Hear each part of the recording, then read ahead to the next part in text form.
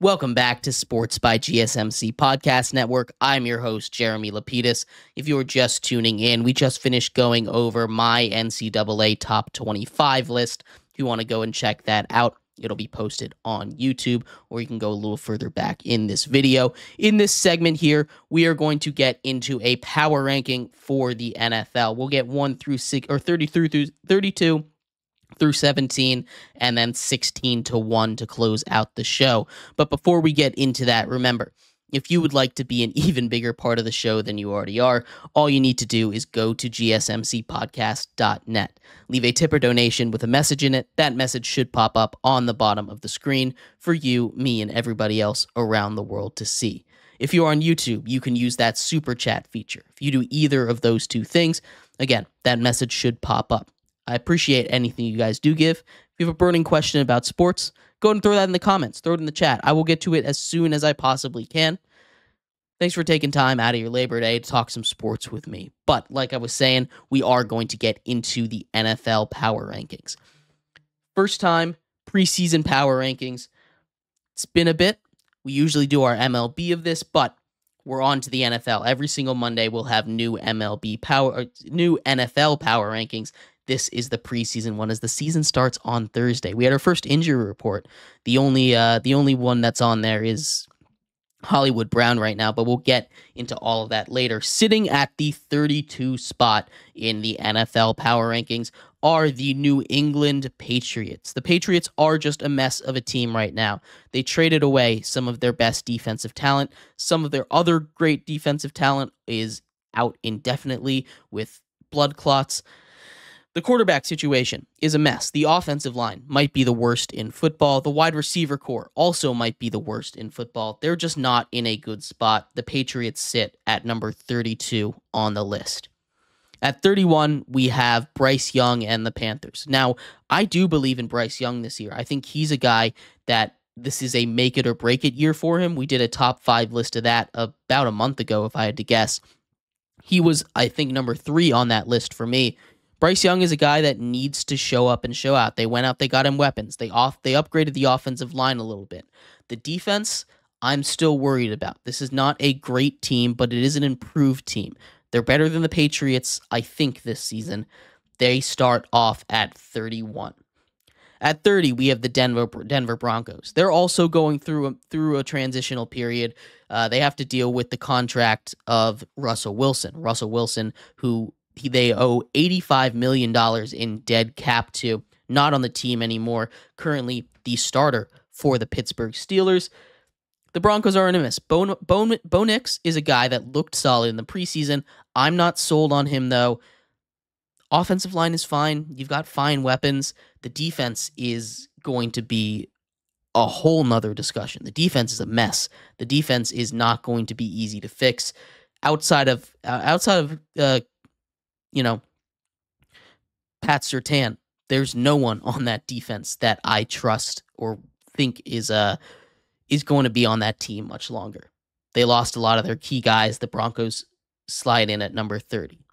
At 29, we have the New York Giants. The Giants are here because of their quarterback situation. Daniel Jones is not enough to carry Devin Singletary, and the rest of that offense. You have Malik Neighbors, a really solid player, gets a number unretired, gets number 1 unretired, which was the first number the Giants ever retired. That's an interesting discussion right there on its own, but they clearly believe in him. He's going to be good.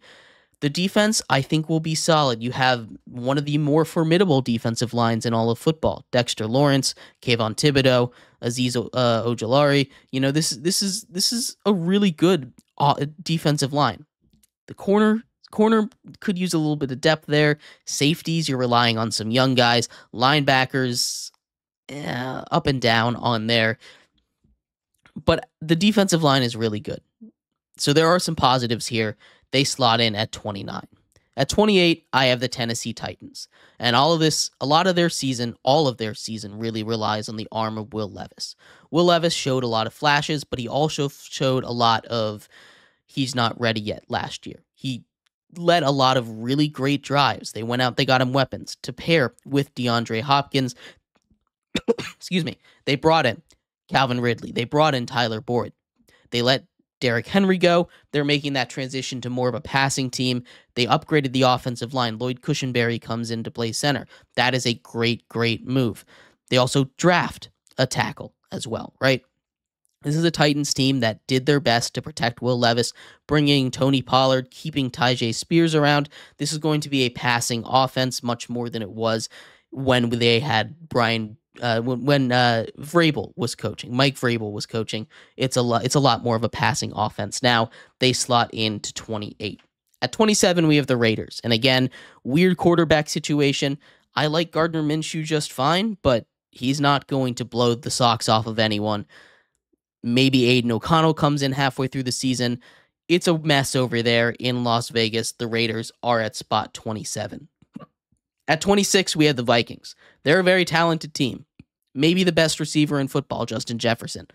Some of the best talent to pair with Justin Jefferson, Jordan Addison, TJ Hawkinson when he gets healthy. I really like Aaron Jones. That offensive line is solid, but quarterback is Sam Darnold. And that in itself is a big enough problem. I don't really love the Vikings' chances this year, but we've seen weird journeyman quarterbacks be good for the Vikings in the past. So maybe that changes. At 25, I have the Chargers. The Los Angeles Chargers are going through another state of change. They still have their quarterback, but Jim Harbaugh comes in. He is switching them to a run culture. We talk about the Titans switching to a pass culture. The Chargers are coming in and running the ball. They bring in 2 running backs from Baltimore, J.K. Dobbins and Gus Edwards. They shore up the offensive line, bring in a bunch of blocking tight ends, let all the wide receivers go.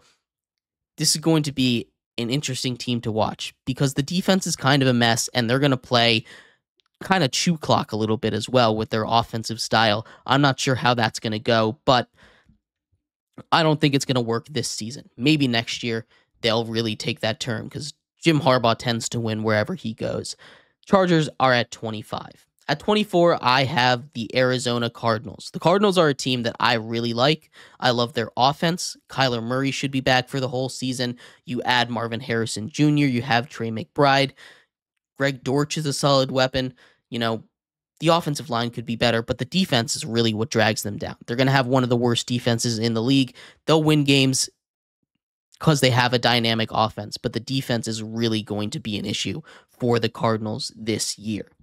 At 23, I have the Saints. And the Saints, I think, are kind of the epitome of an average team. Now, they're on the decline, but they just don't have anything that really stands out. What stands out on that team? Derek Carr? No. The wide receivers, Chris Olave is solid, but is he really going to stand out amongst the top wide receivers in the league? Not really. You know, Alvin Kamara used to, but he, after what he did last season, is not at the top echelon of running backs anymore. The defense, there's no one on there that I'm really excited for. I love the addition of Willie Gay, but that's not going to make their defense a top defense in the league. Marcus Davenport is still there, but again, there's nothing flashy about this team. This team is just a bunch of guys that are slightly over the hump, I believe. And the guys that aren't enough to really make a winning team. The Saints are sliding in at number 23. At 22, we have the Washington Commanders. Jaden Daniels, I'm very excited to see. I think he's going to be really good for this team. The Commanders are youthful. They've got a lot of great weapons. I think the Commanders are going to surprise a lot of people this year. They're at 22. At 21, we have the Pittsburgh Steelers. Quarterback. That's the question with them, right? We know they're going to have an elite defense. We know that their running backs are going to be solid. I just don't know what the quarterback situation is going to be, how it's going to play out. Right now, it's Russell Wilson. I don't know how long that'll last. I don't know how he'll perform. I don't know if he'll be able to bounce back behind what has been a pretty bad offensive line, although it was revamped, so maybe they just needed more time to play with each other. We'll see what happens. The Steelers are at 21. At 20, we have the Seattle Seahawks. Seahawks have a new head coach, Mike Macdonald. I love Mike Macdonald. Geno Smith is a guy I like. DK Metcalf, Tyler Lockett. They've got a lot of pieces I like.